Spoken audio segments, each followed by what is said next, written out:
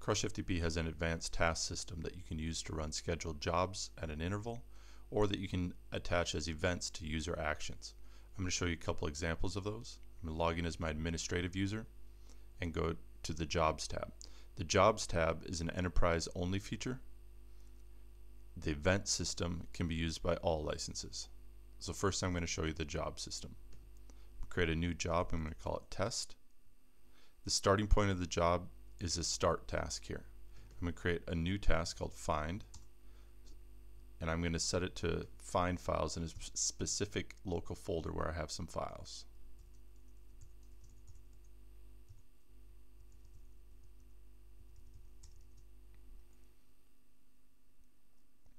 The find URL doesn't need to be a local folder. It could be a remote FTP site or remote SFTP site.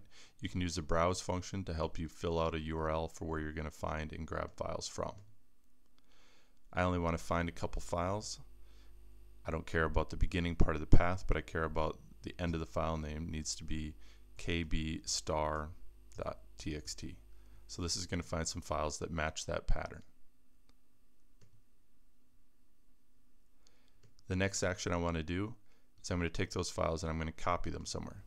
So I'm going to set up a copy, and I'm going to send them to my testing folder that I've been using. I'm going to call them name, which is going to use the original file name as it writes out the file. There's a whole list of variables that you can use. Name is all I care about in this case. After I copy them, I want to zip them all up.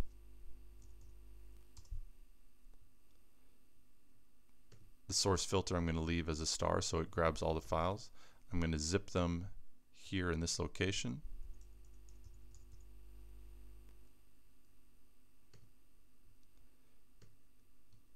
And next I'm going to take that zip file and send it as an email.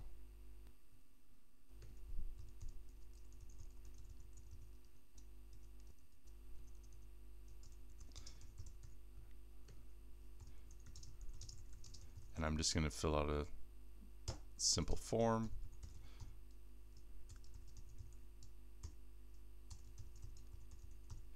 Using the tag parameters like this with line, it will repeat a line for each item's name that's being sent out. I'm going to attach the files to this email, and for the filter, I only want to send out the email with the zip file that I made. So I'm going to do star.zip. Okay, and now I'm going to set up the process flow. From when the job starts, I'm going to take the success and go to find. I'm going to take the find success and go to copy, and the copy success and go to zip, and the zip success and go to email. And when the email is done, I'm going to go to the end task. Now if there's an error, I'm going to send another email.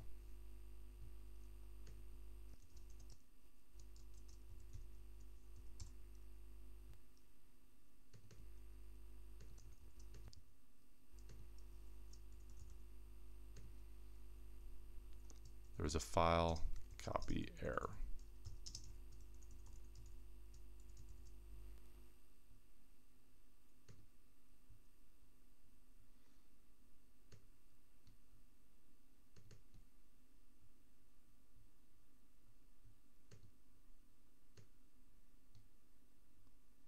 So now I've set up both success and error conditions for this task.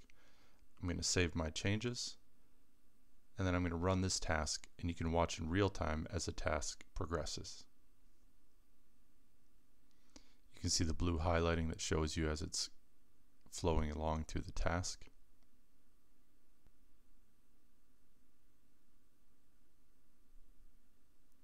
Send an email, and the task is complete. You can also review the log if you wanted to see what the actual details were of all the task items. And the log will show you all the different things as it was processing them. So that's the job system. Now the user manager is another place where you can configure these as events. So on a particular user, we can set up their events, and we can use the same job system that we were just using that was the enterprise feature. I'm going to make another job here, or another event here. When this user uploads, do the event immediately.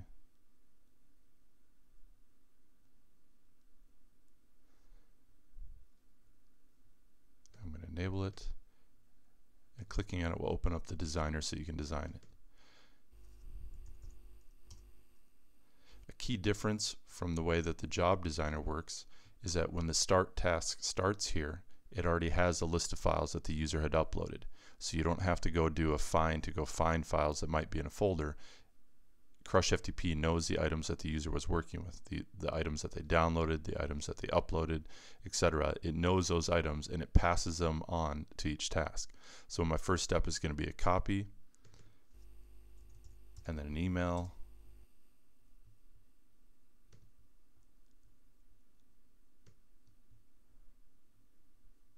and finally I'm going to finish with the end step.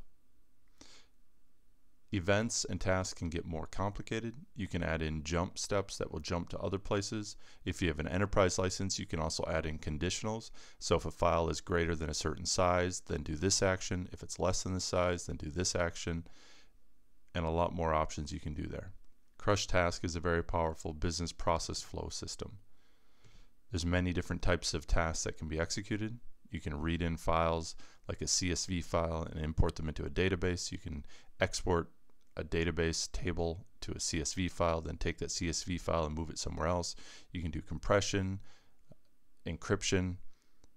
You can monitor an email box if you're an enterprise license and pull out attachments that are in the email box and then perform different actions with them. The CrushTask system is very extensible. Hope this gives you a few ideas on how you can use CrushTask in either the job system or in events.